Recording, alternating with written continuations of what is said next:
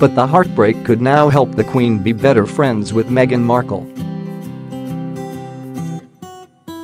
Princess Diana and the Queen had a notoriously difficult relationship. Diana was the people's princess, winning the heart of the nation for her philanthropic nature, but not the heart of her mother-in-law, it seemed.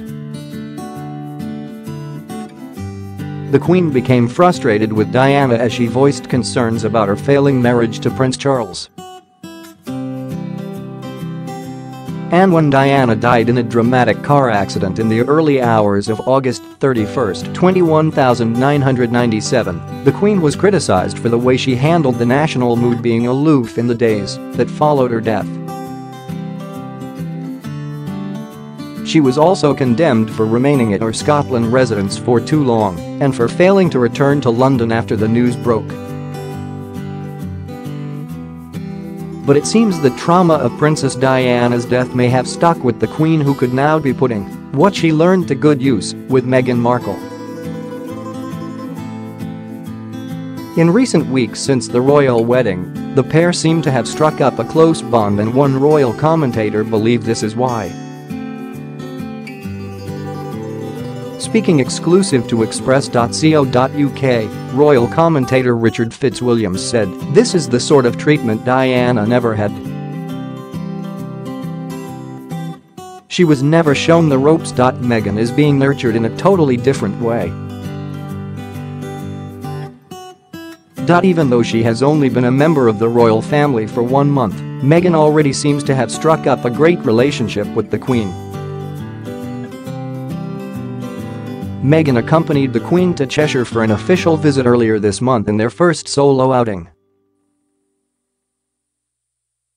The pair traveled overnight via the royal train and spent the day opening a bridge, a theatre, and charming the locals with the Queen on hand to help Meghan with royal protocol.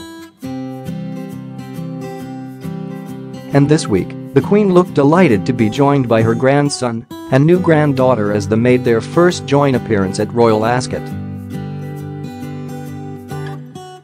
Meghan will also accompany Her Majesty at a reception to present awards to the Queen's Leaders 2018, although this time the Duchess will be joined by her husband Prince Harry. Mr. Fitzwilliams said, "The chemistry seems very genuine between Meghan and the Queen. It makes sense.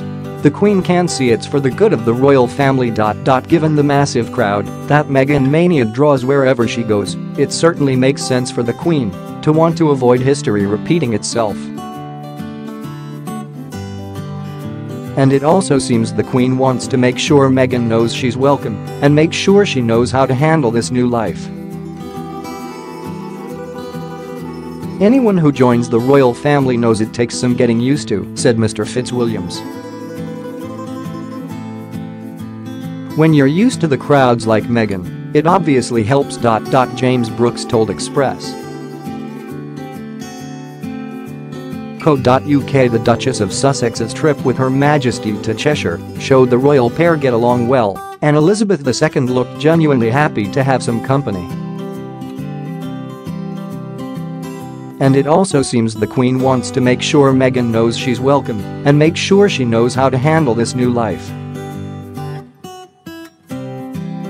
Anyone who joins the royal family knows it takes some getting used to," said Mr. Fitzwilliams. "When you're used to the crowds like Meghan, it obviously helps. James Brooks told Express.